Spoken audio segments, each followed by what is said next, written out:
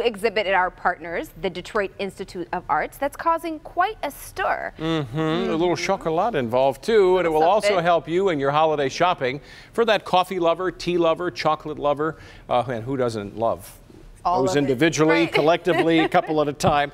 We're joined now by Yao-Fen Yu, who's the exhibition curator and associate curator of the European Sculpture and Decorative Arts at the DIA. Good to see you. Welcome. How do you get all that on your business card? It must wrap around, right? Sure it does, and plus you have a vertical card. It's really difficult. No kidding. I was just making that up, really? No, it's true, but it's actually harder for people who have like multiple positions. Wow. So that means you really know what you're doing. Your title is a long title. I try to.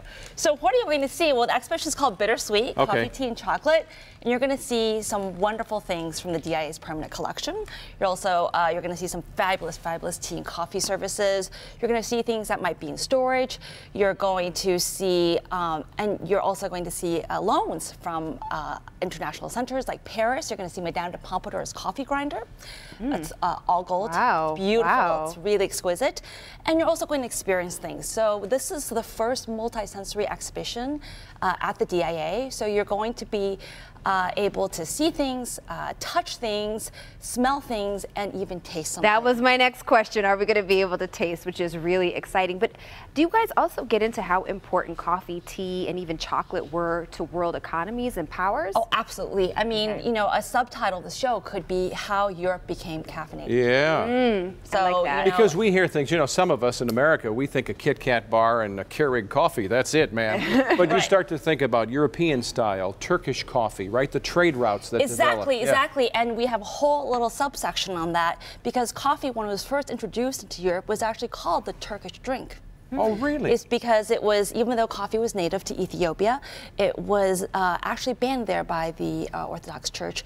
And so that it was really cultivated in Yemen and in really enjoyed in Turkey and Istanbul, and it was through trade with Turkey, especially at the port of Venice, that Europeans became introduced to coffee. What great history. Interesting. So we can taste it?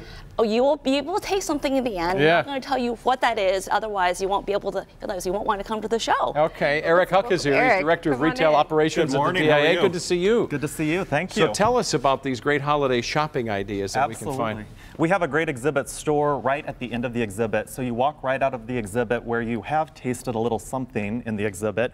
Which is a big secret. It is. Okay. Then you come right into us. So we've partnered with many different people locally to really represent what the exhibit represents. So Great Lakes Coffee here locally in Detroit actually did a custom roast of coffee for us in coordination with the exhibit. These beans are brought in from Costa Rica just for us and just for the run of the exhibit. Nice. Eli Tea in Birmingham did a custom blend. It's an Earl Grey jasmine. It's really nice, a little bit floral, and if you look very closely at the actual spices and pieces in there, it has a little bit of cornflower blue for the DIA Interesting. logo, right? Wow. Mindo Chocolate is a great partner for us, and they have provided a lot of the chocolate expertise for us in partnership. So we have the drinking chocolate available, and then we have gift baskets of all price points from 20 up to 150. This one is a VIP package, so you actually get VIP tickets as well. Very cool. Very nice. In the center, this is Furstenberg porcelain. It's all made in Germany. There are actually two pieces of this or two collections of this in the exhibit. I love this is modern day, so this is the gold a little more traditional. So this is for sale.